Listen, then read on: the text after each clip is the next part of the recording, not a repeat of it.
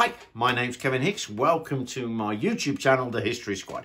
Now today's video, it's personal stories. I've been asked by many of my subscribers, could you give us some of your personal stories? Well, here's two. Tales from the morgue, tales from the mortuary. You see, as a police officer anywhere in the world, you have to deal with the horrible side of life. And when I was a British Bobby, one of my jobs was deputy coroner's officer. I used to deal with the dead. Sometimes just routine, but other times terrible. Road traffic accidents, fatalities, or even worse. And on one of those occasions, I had to attend a death. I'm not going to go into details, but by the time we recovered the body, I was in a bit of a state. I needed to be cleaned up. So the paramedics who were with me says, hey, let's go to the local mortuary. You can clean up there, no problems at all. So great, I'll radio in. I'm going with the body down to the local mortuary and we book in. And the mortuary attendant goes, oh gosh, PC Hicks, yeah. I said, yeah, can I go and use your washroom?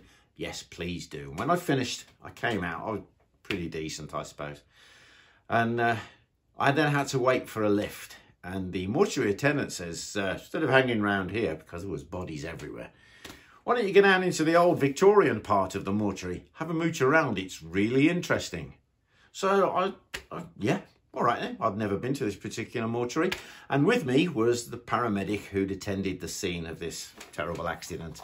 And the two of us go down this narrow passageway, and it was like something from Sherlock Holmes or Jack the Ripper. Cobbled stones on the road there and archways of brick, and it's a little bit dark, and I'm thinking, where are we going? And believe it or not, in the corner was the old Victorian body cart, yeah, with the big wagon wheels, and I'm thinking, wow, I'm going back in time. Well, we end up in, I don't know, the back of the mortuary where they've got these great big fridges where they keep the dead. And being who we were, we just had to have a look inside. And there's like a bank of doors, and we open the one door and there's feet pointing out and tags on the end of the feet.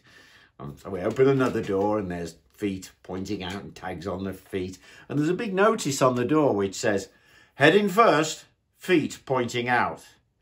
So we open another door and there's rows of feet of all these unfortunate souls and tags on each other. And we get to the end door and we open it and it's feet, feet, head, feet. Why has he been put in the wrong way around? What's going on here? Now, there's not much gap in between the bodies because they don't need to breathe. They're dead. But I wanted to read the notice on the chest of this unfortunate person. So I lean in. And then I notice that the paramedic is also leaning in. And we're getting very close to this dead body when all of a sudden, bang! Unbeknown to me, right next to my head was a massive fan, a propeller. We'd gone through all of the doors and we brought the temperature up and the thermostat cut in and the cooling fan, the size of an aeroplane, exploded into action. Well, what happened to me was quite funny because I leapt so high into the air, the paramedic actually caught me as he was running away. We didn't stop until we got back into the modern mortuary. Our hearts are pounding. But then we had to go all the way back in to shut the door. Lesson learnt. If you're going to be nosy and have a look in the cool storage where the dead do lie, don't leave the doors open because you will be in for a surprise.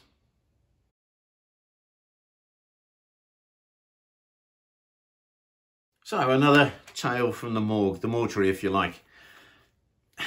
To try and lighten our load, we would play up. We would. I remember a lady saying to me, look at that miserable policeman's face. And I said to her, what's he just done? She said, what do you mean? I said, has he just dealt with a most horrendous death and he's just coming back out on duty? In my day, you didn't have therapy or anything like that. You dealt with the blood on the road or the murder and you were back out on the streets within an hour. So we used to, you know, let some of the steam off by playing each other up. I mean, one incident, just a simple thing, some policemen had found a mannequin, just a shop mannequin, and they floated it on the local lake, the local village pond, and radioed somebody floating face down in the lake.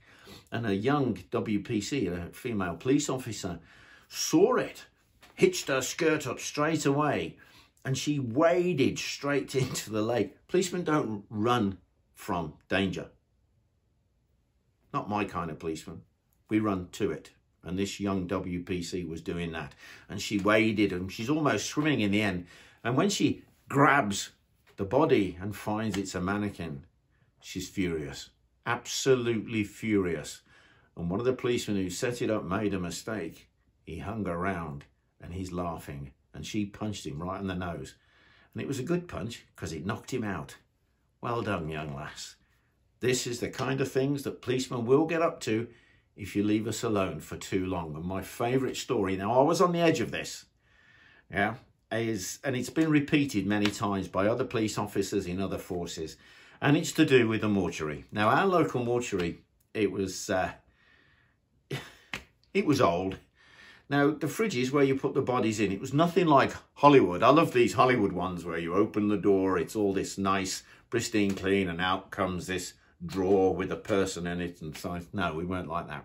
Ours with a series of doors that went all the way along, and it's one big fridge behind it. So if you've got 40 bodies in it, they're all in the same room. They're not separated. So what we did was we persuaded a new police officer, it's what you call a probationary officer, to get in the fridge. And the way you do it is quite easily. You persuade them that you're playing a joke on somebody else.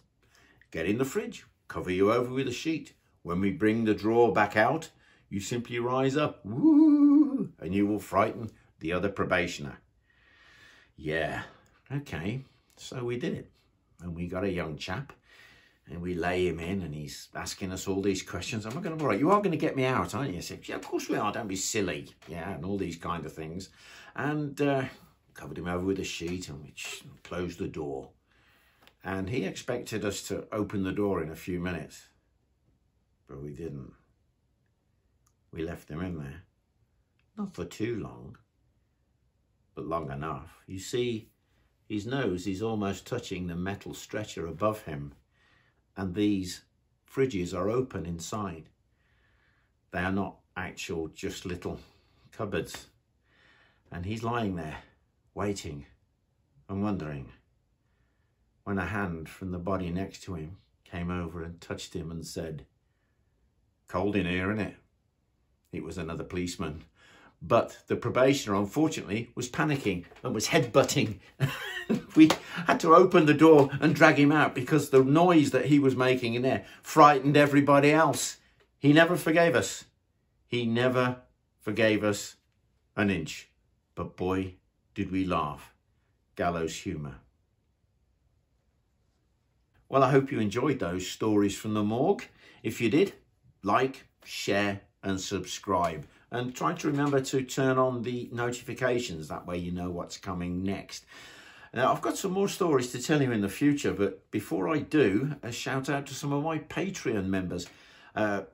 Jake Khan, Daryl and Erin Pratt, and their children, Ethan and CJ. Hey guys, thanks a bunch.